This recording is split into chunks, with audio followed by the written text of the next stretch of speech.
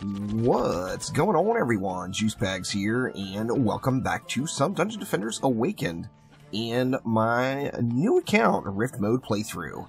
Now, next up, we've got the Demon Lord, and oh, I am worried about the Demon Lord. I did a little extra preparation. I went back and ran lava mines, the last map, 2 more times in hopes of finding a better weapon, but I never found one, sadly. Now, this is the weapon I got off that first lava mines run I did.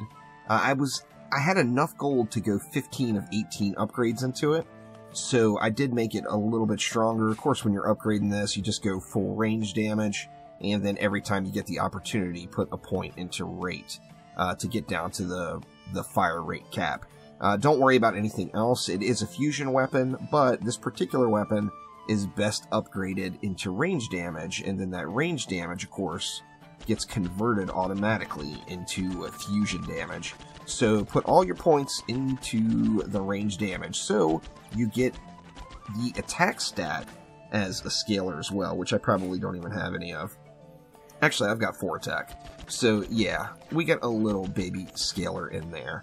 Now, I am going to be going heavy protons. I'm going to play the proton or the EV actively to get that builder bonus on top of it, and I'm just planning on getting face rolled, so I'm gonna prepare in advance, and I kind of overthought the map a little bit. Let's jump on into it, and I'll show you what I've got in mind. So first things first, let's get it all built out. Now, I showed my EV here. I did take everything except for 10 points, and I put it directly into power. The proton beam does not scale very well with rate, even super early games, so everything right into power. I did put 10 points into vitality just to give myself a little bit more health. That's not much, but it is just a tiny bit, so I'll take it. Now, it is so weird. My weapon has converted from a minigun to an entirely different fire rate for being in the map. Let me see. That is a strange one, because that is the correct shot of that weapon. But if I switch to the minigun, it's not giving me the same rate. That is so strange. I'm going to restart real quick and load right back into the map. Alright, well that wasn't too challenging to figure out. If anyone has that issue, just unequip and then re-equip the weapon, and then it goes back to normal. So I've got my minigun back. I actually restarted the game a few times, wondering exactly what the heck was going on. But if anyone's having any weird weapon effects like that, just unequip and then re-equip your weapon. So moving right along, we have got 280 DU to start with. Now I'm going to do a little kind of experiment here. I'm going to take a full 5 DU proton beam and put one on each direction in the spawn. Now, this isn't the experiment part, obviously. This is a pretty standard, straightforward, throw it up in their face strat. But I'm going to try to set... Here's my worry. In Rift mode, the bosses hit way hard. So even though I've got points into vitality, not having enough gold to upgrade my armor, I'm very worried about my survivability. So with that in mind, I'm gonna build as if I'm gonna die. I know, that sounds terrible, but that's what I'm gonna do, and we'll get into that here in just a moment. So let's see, what is it gonna be, stair to stair? Second step? No, it's going to be the 3rd step. So on the 3rd step, we're going to go stair to stair with 2 proton beams here. Put those just like that. I got them slightly towards the rift side of the lane, just as the enemies are going to turn right there. I've only got 40 DU left. I think this is going to get me through the first wave, so I'm just going to start it up and let it fly here. I'm optimistic. I'm hoping. So here are my 2 hopes. I'm hoping that I can decoy the Demon Lord into some proton beams I'm going to set up here. Now, additionally, I'm going to put a very small little wall right there as well. Now, here's why. Now, the Demon Lord, anyone that's done the Demon Lord 6 million times, like I know a lot of people out there have, including myself, farming for pets, you know that if the Demon Lord has no targets, he just stands still. He's not going to go after the core. So if your lanes can hold and the Demon Lord has no targets, he's just going to park. Now, the challenge is, can you park him somewhere where he's taking damage from your defenses if you die? Because that just seems ridiculously OP, and, you know, I'm very worried about staying alive through this. Alright, let's get some auras down as well here. Now, on the auras, I'm not sure if I went into them earlier, we are very heavy into range. I made sure to get up to 50 range on the auras before I started stacking elsewhere. The reason is the first points in range on any defense that's affected by range are super, super powerful. The first 25 points are actually give you the same amount of gain as the second 75 points. So 25 points into a stat is halfway to the point of where 100 points into that stat are. It just shows you how the early points are super important. Now, the auras aren't affected quite that drastically. That was a flame burst example there. But I did get up to 50 points into range and then started dumping into power. So I do have a few points in fort, as I don't want my auras just to burn. However, we are going to slow them. And we are going to use an electric aura as well. I think at every lane we're going to do the same thing. Let's see, let's slow them. And let's use an electric aura. And then over here, I want to do the same thing, but I'm going to put them a little bit to the right. And the reason I'm going to put them a little to the right is here I want to use a buff beam, as we have buff beams unlocked now. So that'll get a little bit more power on this area and make it so this area is actually kind of trivial. It's just going to get wrecked. And then, well, we need more mana. So let's go ahead and burn through one more wave here. We'll just let it fly. And this should just be a burner wave as well, where we just chomp right through it. Alright, now let's see. What else can we do? So we know first off, we've got no walls. So let's realize that for a moment. So if a kobold gets through, it's all over. But we also have no backup if just a goblin gets through and I don't notice it to shoot it. So I do want to put a little last resort in here, but I want to double dip on the last resort and make it so that it is also doing damage to the boss. And we know this is where the boss spawns. So I'm going to get a proton that starts in the midway point of each of those lanes and cross them over where the boss spawns. Now, additionally, if you come up top here, the boss is going to come right to this center area. So let's do another set of protons here. I'm going to start them up on that pipe. I'm going to lap them over here so that they cross over into this lane for some last resort protection. And then we're going to do it like this over into this lane for some last resort protection. Now, we've got 7 DU left. That's not much. So I'm going to throw one electric aura right here. And here comes the trappy part. Overthinking it. I got 2 DU. Well, what can you do with 2 DU? Well, once again, if the Demon Lord has no target left to kill, it will stand where it is.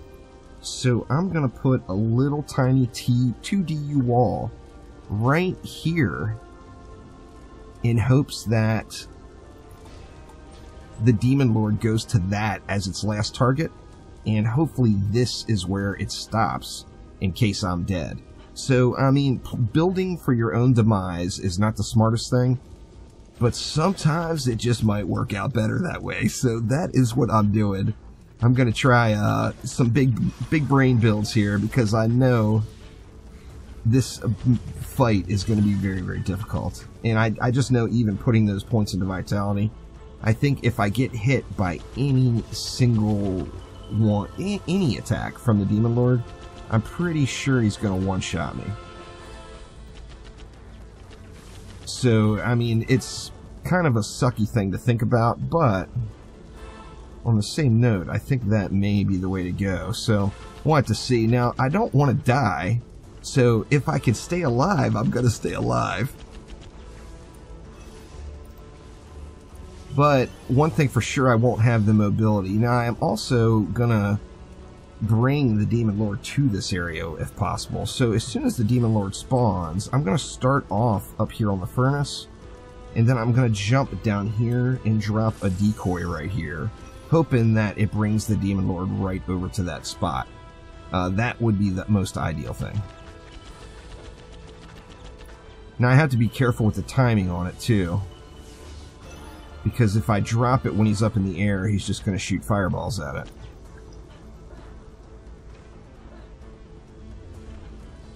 So ideally, I want to drop it when he's either about to come down or on the ground. This is going to be a little sketchy. That much I know for sure. Now, I'm also just, although I do have an upgraded weapon now, the amount of damage output I do to the Demon Lord is not going to be impressive by any means. I'm going to do my best. I'm going to get at it. But it's not going to be much. I know people are going to ask about the laser beam. The laser beam has terrible scaling and actually does less overall DPS than me just shooting. So the laser beam is not going to be the way to go. No proton charge. So let's get an upgrade. Crap, man. I screwed up and upgraded that ensnare twice. Let's get one upgrade on everything. Hopefully you won't upgrade your ensnare twice. Actually, you don't even need to upgrade the ensnare, to be honest. You can just repair it. But I'm just going to go ahead and upgrade it anyway, just to keep everything even. We got in one upgrade. Actually, I'm not going to be able to get everything here, huh? Here, let's make sure we get... let's get the buff beam, and then, since these protons are so low, let's upgrade those as well. That only leaves me 20 DU left. Well... let's repair what we can repair. We can actually get both the repairs off. Nice. And let's collect up one more wave of mana. Now, this next wave of mana, I think I'm going to dump all into these proton beams. I do believe that will be the way to go. Little Rift Kobolds there, man. They're tough for this state in the game. They got some health. They are some tanky little mofos, no doubt.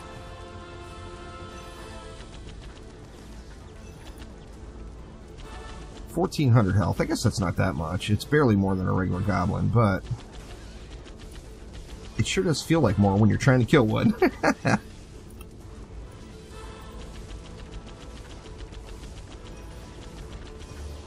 Can we do it? I mean, if I can get past this map, I think getting through all of Act 2 will be relatively smooth, I believe. By the time I get to Throne Room, I'll have slightly better stats on everything, and I'll be able to get some DSTs or some Flame Bursts into the mix as well, which will be very, very nice. Right now, just like I looked at the DSTs are obvious choice, particularly on this fight. You can use them to your benefit greatly, but my DSTs are only firing once every 4 seconds right now with the stats that I have. So, very, very sketch on the Apprentice Tower action right at the moment. Now, on non-Rift mode, just regular old Flame Burst Towers just wreck non-Rift mode. You could do a setup similar to this, and, like, instead of having 2 protons, have a Flame Burst instead at the end of a lane. It's going to just devastate.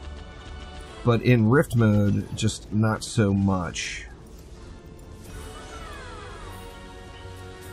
Alright, let's see. We got levels. I feel silly not using them. I think I'm going to go right into power on that one. Let's see. Let's go right into power on the Monk R's as well.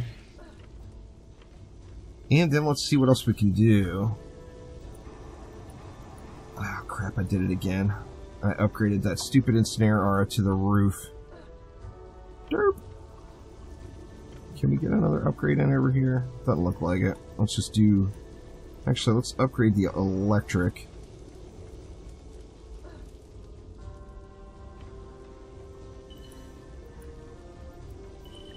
All of my ensnares are beastly. I wanted to spend all that mana in here, and I went and dumped it into the ensnare. You know what, let's go with the electric, as I think there's a greater chance of it hitting the Demon Lord than really probably anything else. Because the proton beams are weird with the bosses. The bosses have to be right on them, you know? So, like, if the Demon Lord stopped right here, the protons wouldn't hit it, but the aura, of course, would. Alright, here we go, Moment of Truth, Wave 5.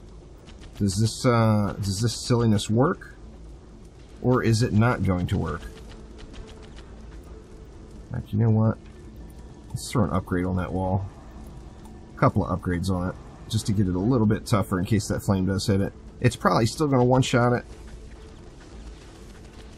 And then I'm going to make sure I reload as well.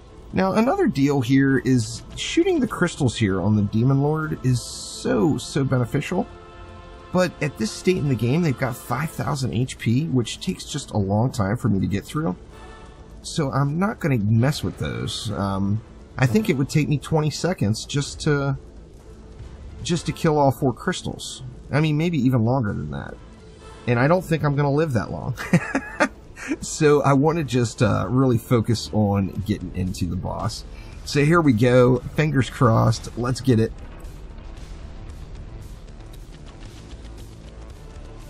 Get some shots in. Here comes the fire. Okay, we got our decoy out.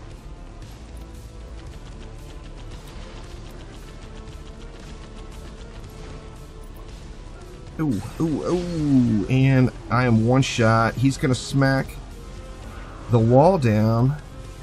Did we get him in the sweet spot? Oh, we did. We did. We got 2 protons and the aura doing damage. I mean, he's burning super slow.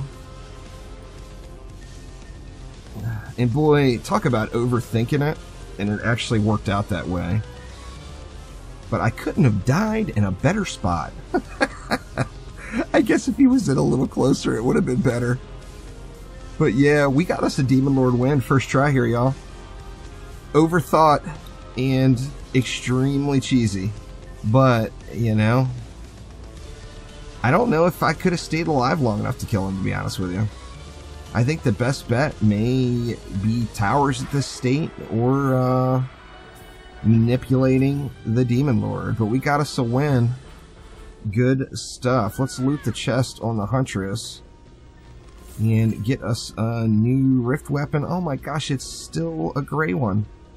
Even from the Demon Lord, I can't get a decent Rift weapon. For crying out loud. I do have a very nice purple accessory for this state in the game, though. That is for sure. And a little Gobu mask. Nothing wrong with that. Anyway, y'all, that will do it for this episode. Thanks again. I'll see you all next time.